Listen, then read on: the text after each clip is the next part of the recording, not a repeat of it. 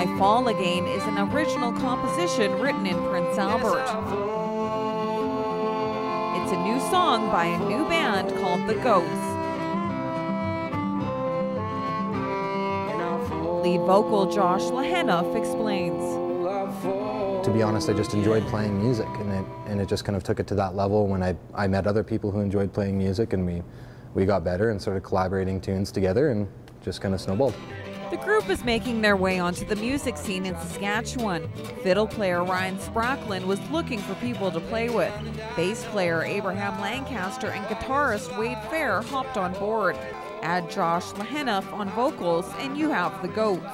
I mean, we've got a really amazing fiddle player with us, Ryan Spracklin, who can really tear it up. There was a song that we were playing with a kind of a hit song people like to listen to, I Will Survive, and he comes at it with an amazing, like, just bang on right the first time that we jammed it out. So we knew that was one that we really wanted to practice with. Although they've only been together for a season, their sound is coming together.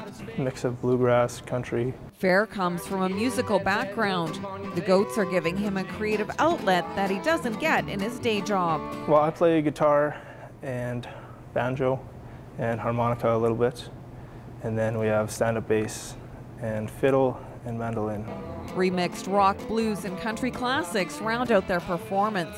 Their unique blend of strings appeal to a wide audience. And there's a couple songs that are, popular, familiar, made famous by other artists that we're grabbing a different sound to, and we're applying, a folk rootsy vibe to something that would naturally be rock or even, more of a country type thing.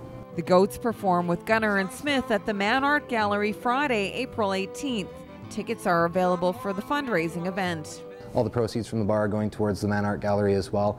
And if you're interested in getting tickets, that's Good Friday, April 18th, and you can get them either at the Man Art Gallery or at the Multicultural Center. The Goats' main goal is to advance the band and create more songs. Me and Josh we write songs, and we've brought some to the band, and we've started writing songs as a band as well now.